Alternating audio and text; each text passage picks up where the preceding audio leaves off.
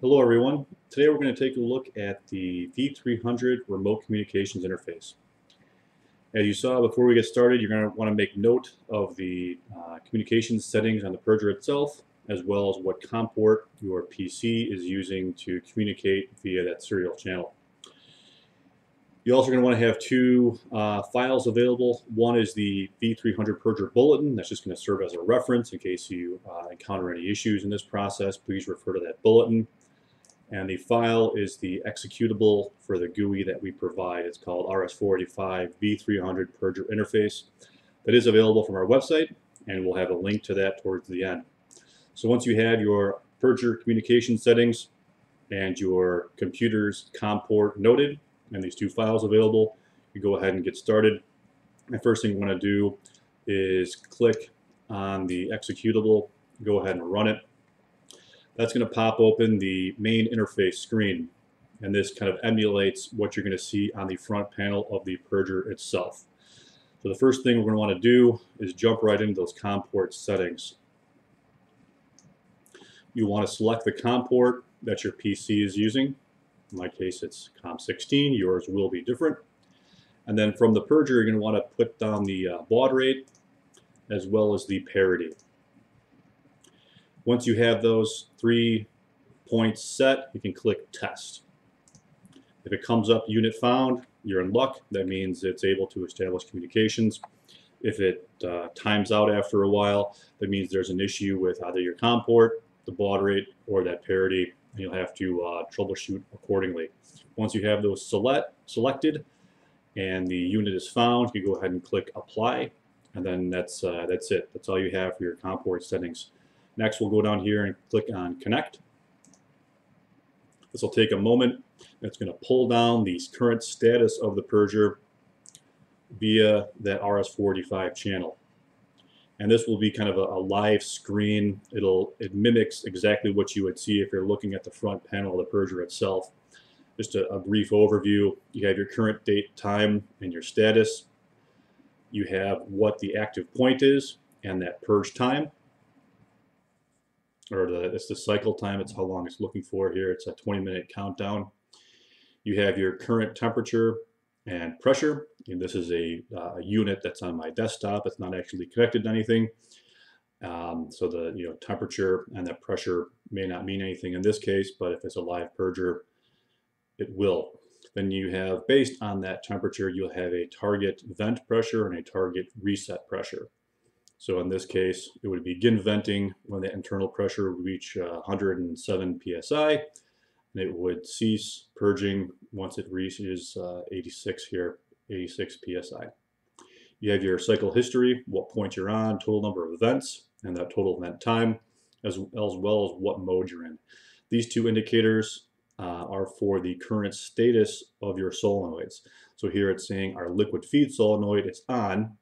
Since this Purger on my desk isn't connected to anything, the sensor is saying there is no ammonia, no liquid ammonia in our heat exchanger, so it's trying to feed. So that's just going to remain active.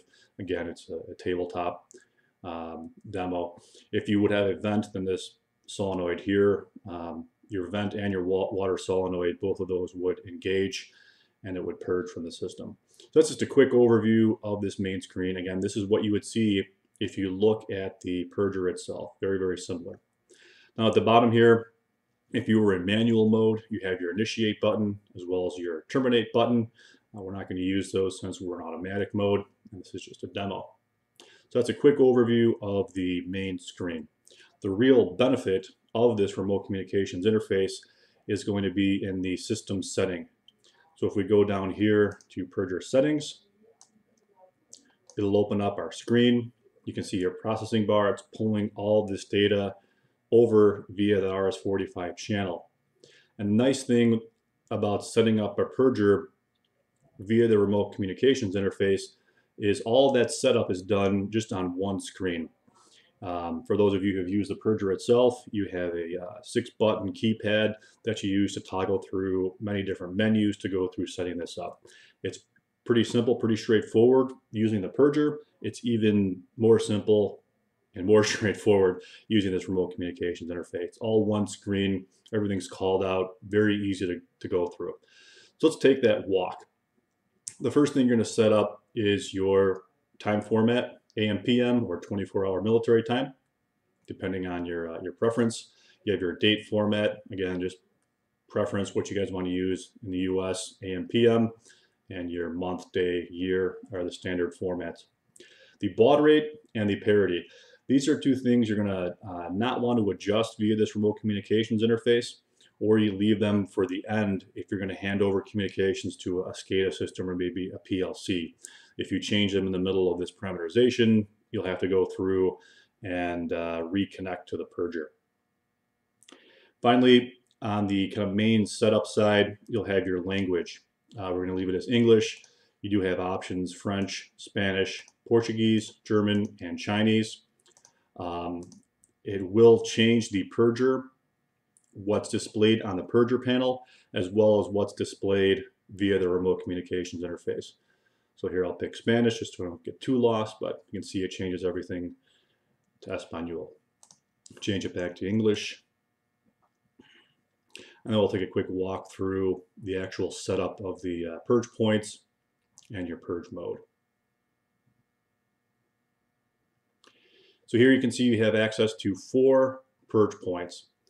Via this field, you can adjust the number of purge points, and it'll either gray those out or make those available. So you're not going to be able to adjust things that have no relevance in your application. So that's your number of purge points. Next, you have your purge point initial time. It's defaulted to 20 minutes. You can adjust that as needed for your application. And you go through and you can do that for up to the 20 points if you have a 20-point purger. For our case, we're just going to take it back down to 1, keep everything simple, change this back to the default of 20. So next we have our purge mode. You can perform that selection here. The main reason you would buy a rapid purger is to leave it in this auto mode, which is going to use a proprietary algorithm to determine when it should purge. You can also set that up to a manual mode, which is a time-based purge, where you would actually kick off each point individually, or a time-based mode where it's just going to look at cycling it based on the times you have selected. So the auto mode is more of an intelligent one. It's only going to purge when it has to, and it's going to decrease that cycle time if there are no non-condensables found. So it's a more efficient range of operation if you leave it in the automatic mode. That's kind of a quick overview of that purge point setup. Some other things you can adjust, the backlight and the contrast for the display. It's not going to actually be reflected here in our remote communications interface, but if you did adjust those, it would make that display on the purger itself maybe a little bit more easier to read depending on your ambient conditions. And you have your temperature and pressure calibration. These you probably do not want to mess with. If there's an issue with the purger in terms of troubleshooting, you can review those. But for basic operation, the purger does come pre-calibrated. There should be no reason for you to adjust these. Units, and at the top here you have metric and English. Then if you were to select that time-based mode, you can select when you want the unit to start purging, when you want it to stop purging. So this is only going to operate for a certain period of time. And then you have the current date and time for the device. This is fairly important for your history, which we'll take a look at next. But what's nice is you can set that date and time to the PC time. So most people have their computers connected to some wireless network. It automatically keeps your date and time up to date. So if you just click that button, you don't have to go through it and type in all this information. You just click that button and away you'll go. So once you have all your parameters set, you just click apply. It's going to go ahead and download those parameters to the purger, and you should be off and running.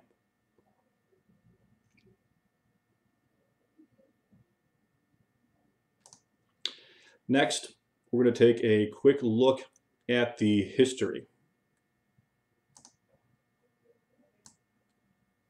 So one of the nice things about the purger is it does store up to 12 weeks of purge point history. That purge point history is useful for a variety of reasons. Number one is just the current state of your system.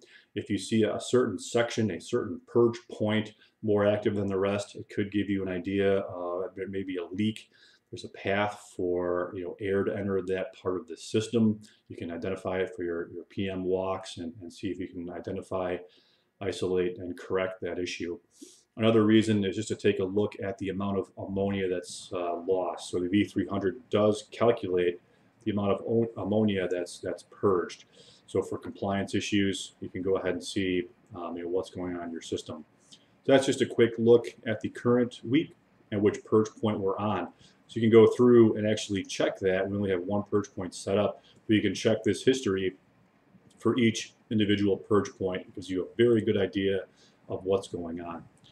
If you click on 1 week's, this will tell you for the individual points how many events have occurred, that total time, and the total ammonia loss. So this is kind of a weekly look as you cycle through these at what's going on in your system. So this again will tell you point by point what's happening.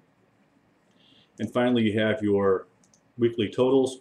This will take a minute to download since it's looking for a full 12 weeks of history. So we're probably going to go ahead and fast forward a bit here in the video. And there you have it. Again, this is a tabletop demo. It's actually just a controller I have. And this tells you, based on your weeks, how many events have occurred, total event time, and a total ammonia lost. So very good overview of what's going on in your system, all available via that remote communications interface. So once we go back to this main screen here, I'll wrap things up with just a quick note. This remote comms interface is a free tool that we provide. However, instead of just using a PC and tying in to the Purger, you can set this up to work with any PLC, PAC, SCADA system. So if you have a RS485 or Modbus channel available, you can set up all this information to work with that system. So instead of using your PC, you just can use your industrial system to operate the Purger. Useful for pulling information, taking a look. You can set your limits, flags, communication, whatever you want to do, and view what's going on with your Purger really from anywhere in the world. You tie this Purger into your SCADA system, you can have access to this information wherever you are. So that wraps things up here. Again, for more information, please consult your product bulletin. And if you have any questions, please give us a call. Please visit us online. We'll have a couple links here at the end, as well as below in the YouTube channel for you to get some more information. And I thank you for your time.